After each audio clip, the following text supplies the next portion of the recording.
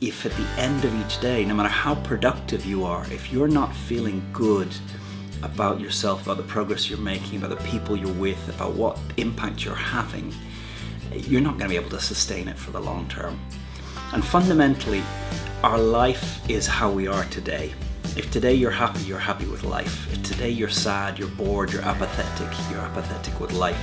It's so important not to wait for the future, but to make today a day that feels good.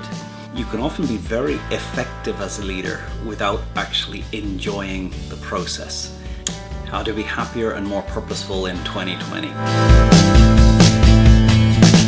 Conor here in San Diego, statue of the Kiss, remembering the end of World War II with the aircraft carrier here behind. I spent most of the last 16 years working with leaders to help them get clear on their objectives, get great teams around them, execute with that team. But one of the things that I've seen over my years with Vistage and Entrepreneurs Organization and teaching in business school is you can often be very effective as a leader without actually enjoying the process. And there's a case of many leaders who would trade places with many people in the organization. They're very effective as leaders in getting results, but they don't enjoy the day-to-day of their life, and the stresses tend to be overwhelming. They're unable to switch off and enjoy the process. So I put together 7 mindsets that help those that are productive actually enjoy the journey as well. And I shared those 7 on a Forbes blog post recently, and it got quite a few views, so I thought I'd put that in the form of a video. So here are 7 mindsets that help you not only be productive, but also have a feeling of joy as you live this life. David Maister, an author and Harvard professor, has this to say about success. Success is enjoying your life. If you don't enjoy what you do, the company of the people you do it with, the impact you're making in the world, it cannot be considered success.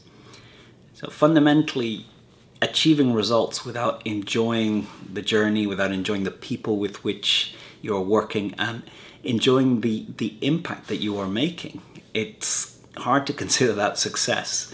You're giving your life for something, but it's not leading to you having a meaningful sense of the journey. And I don't think that's a really good use of life. I think life is to be felt meaningful. And there's some things you can do in your head to give a greater sense of meaning to life's journey. Think about what you can achieve in 10 years, not in a week.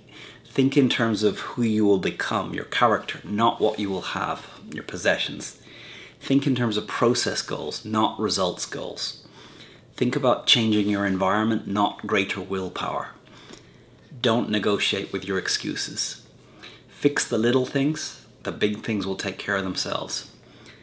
Think why, who, how, not what, when, how. Think about what you can achieve in a decade and not in a week or a year. We so underestimate what we can achieve in a decade, and we so overestimate what we can achieve in a day or a week. Anything worthwhile from a business perspective, I think is a 30-year goal. Jim Collins talks about the BHAG, the big, hairy, audacious goal. And I think only thinking at a 10, 20, 30-year time frame allows you to see the truly big things that you can achieve in your business and in your life. Think about your fitness goals at the end of this week. No amount of gym this week is going to change fundamentally your physique in 5 days. But thinking about what you want your health to be like in 10 years, thinking about what you want the relationships you have with your family and your friends to be like in 10 years, thinking about the home you live in 10 years, you can really start to see some big things. Eric Schmidt of Google said, it's easier to achieve big dreams than it is to achieve little dreams, because you can attract great people to achieve the bigger dreams.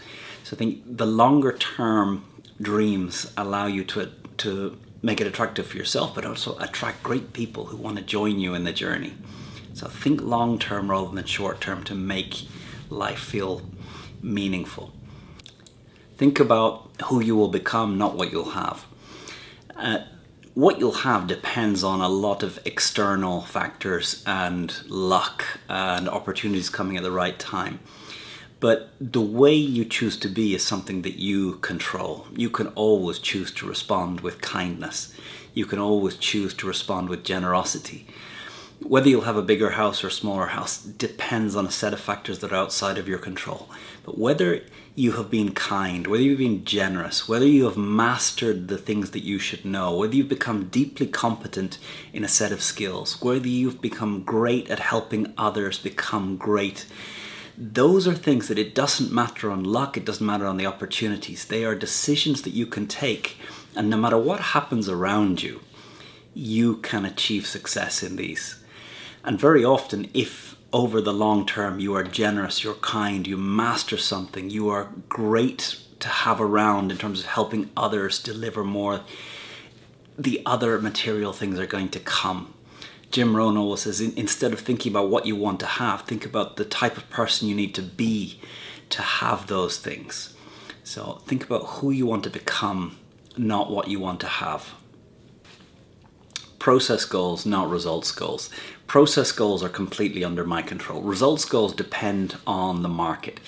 In sales, I track how many phone calls, how many minutes of meetings that I have had this week. This is under my control. Whether the other person says yes or decides to buy is not under my control.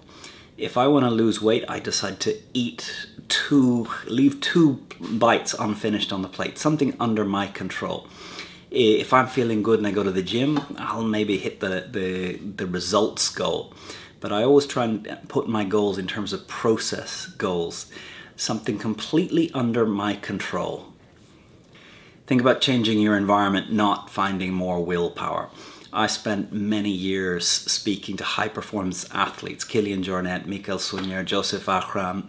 Spent some time with Pep Marie, the psychologist of the Spanish Olympic team. Time and time again, I realized these athletes do not have greater willpower than us. They understand they have the same amount of willpower as the rest of us, but they change their environment to make it much more conducive that they're actually going to do the exercise.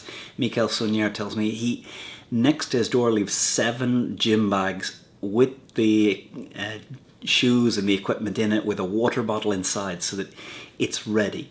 If you want to watch less television, take the batteries out of the remote control. If you want to eat less chocolate, don't let chocolate get into your house.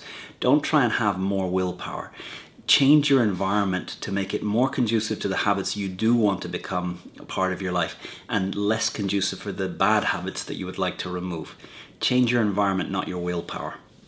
Don't negotiate with your excuses. The moment you decide to do something, the moment you get up in the morning, you say you're going to go to the gym, your brain is going to kick into excuse mode. It's going to tell you, it's going to move through 3 types of little voice excuses that will stop you from taking action.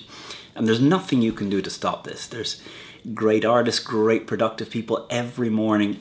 Stephen Pressfield says the resistance begins. Resistance with a capital R. It's these excuses in our mind that will talk us out of doing everything good. Often the cycle of life is you have an instinct to do something good. You then pause and you think. And in the thinking you talk yourself out of it. And then you'll get emotionally frustrated or angry with yourself.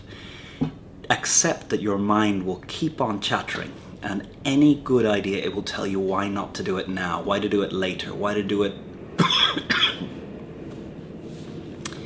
So just don't negotiate with your excuses. Fix the little things. Big things will take care of themselves. Your experience of joy in a day, it's often a couple of little setbacks, little interactions with people that piss you off, that suck the joy out of a day. Focus on removing the couple of little consistent things that repeatedly suck the joy from your day. Every afternoon, I take my journal line down, love, hate, and I put just in the left column everything over the last 24 hours that has given me joy, that has made me feel more energy. Everything on the right that's just sucked. And I look for patterns, and very often it's little things that take joy. Fix those little things. Think why, who, how, not what, when, how. In Vistage, in an issue processing process, when we work with a leader to help them look at how they're going to move forward on a challenge, an opportunity, the first question that we ask them after they've established what is the issue is, why is this important to you? And we will stay with this question until we truly understand professionally, personally, why achieving this result or moving forward on this opportunity is something that is important to them as an individual human being, important to them in terms of the results they want to achieve.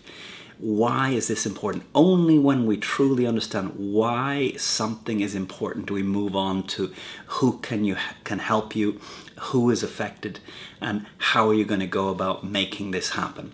So I think, why is it important, who can help, and then move on to how you're going to go through the steps to achieve it. If you think always on why is it important, it gives you greater meaning for the challenges that you're facing in life.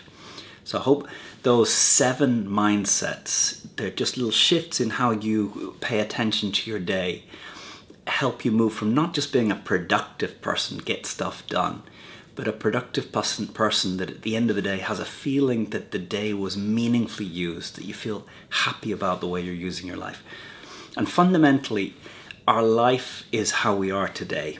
If today you're happy with life. If today you're sad, you're bored, you're apathetic with life. It's so important not to wait for the future, but to make today a day that feels good. And I think you can have a crap day that feels good, a crap day in terms of productivity that feels good, and you can have a day that you get a whole lot done, but there's something that just leaves you feeling bad. And I think David Maister has it right. If at the end of each day, no matter how productive you are, if you're not feeling good about yourself, about the progress you're making, about the people you're with, about what impact you're having, you're not going to be able to sustain it for the long term. So I hope you find these mindsets helping you not just be productive, but enjoy the journey in 2020. Again, Conor from San Diego, thank you for your subscribes, your likes, your comments. Here in San Diego for a Vistage Global Leadership event with 1,000 group leaders from around the world to learn and to grow together how to help leaders become more effective, but also enhance the quality of their life. Have a great one.